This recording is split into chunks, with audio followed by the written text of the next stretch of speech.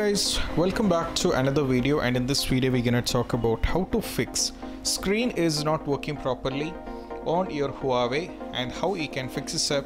So let's dive into it. So in cases your phone experiencing a sudden jerk recently, the same can be the reason to this problem. And also simply make sure the actual fault is not just caused by your phone is having something wrong with the glass guard over here on the screen. So you just have to remove it, and after removing you just have to check whether the issue is solved or not, and most probably this will be helping you to fix the issue. And also there are chances that the actual problem is directly related with the screen sensors. They might not be operating very properly, so you have to check in that way with the screen sensors is all working good. So you have to check in that way. Sometimes the screen have to face this problem just because during their device screen with any other gadgets around, turn off the screen mirroring option, and you have to do in that way. And also the storage space in your Huawei might be filled completely, which I said earlier, and also this can be the reason. You have to check in this way also, the storage is not completely used up. And also in some cases any app has been installed very recently can cause the issue, so you just have to check to the which app which is very recently installed. If it is installed, you just have to remove the respective app and you have to see whether the issue is solved or not.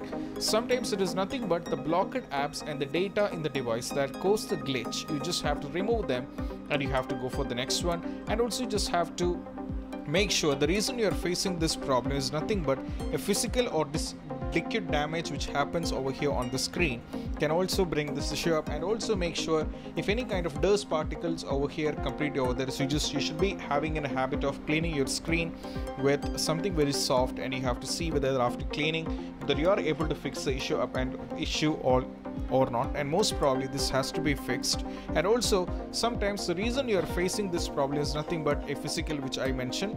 Any kind of issues can cause the issue. And also if you're having any kind of other issues, just have to check in the way of in your hardware way also you have to check. And also you just have to try to do a restart a couple of times. You have to try for a restart, and most probably this has to be fixed. And also you just have to make sure that the issue is not caused by overheating. Sometimes can occur in between, so you just have to make in that way also. You have to think in that way. And if you you just have to cool your phone and you have to wait for a couple of hours, and you have to check whether the issue is solved or not. And these are the basic things which you have to try out. And after trying this, if it's not fixing, then I have to suggest this is related to the hardware, so you have to find a solution for that.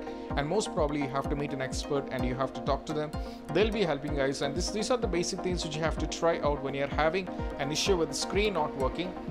And if you find this video helpful, don't forget to subscribe and click on the bell icon for more notification.